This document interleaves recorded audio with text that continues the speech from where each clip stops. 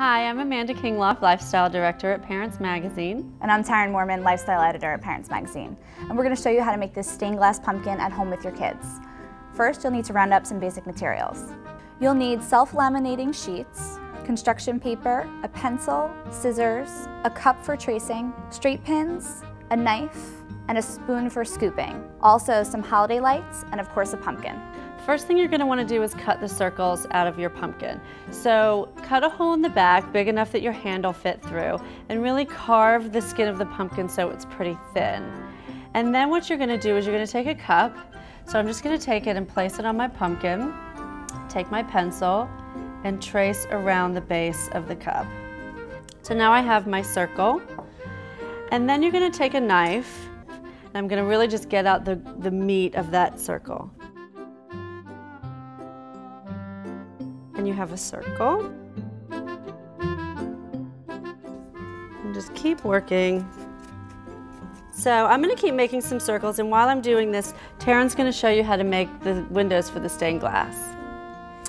So this is another great thing for the kids to help out with, and what you need to do is get these self-laminating sheets available at office supply stores and some construction paper. And it's really easy. You just peel off the back.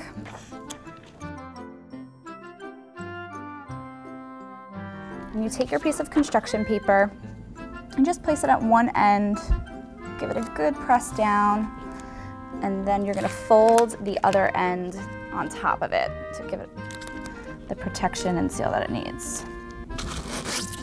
Okay. From there, you're going to want to cut some squares just like we've done ahead over here. And these are what are going to go behind the circles that Amanda's carving out of the pumpkin. Now that all of your circles are cut and your paper is laminated, it's time to put the windows inside the pumpkin.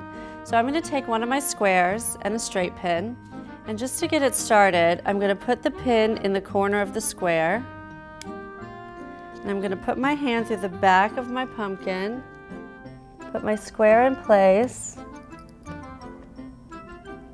and pin the window in place. And take another pin and secure your window inside the pumpkin. So the last step is to give your pumpkin a glow, and we're going to do that by using a strand of holiday lights. We wrap them up, and what you're going to do is put them right in the back through the hole that you used to carve the pumpkin.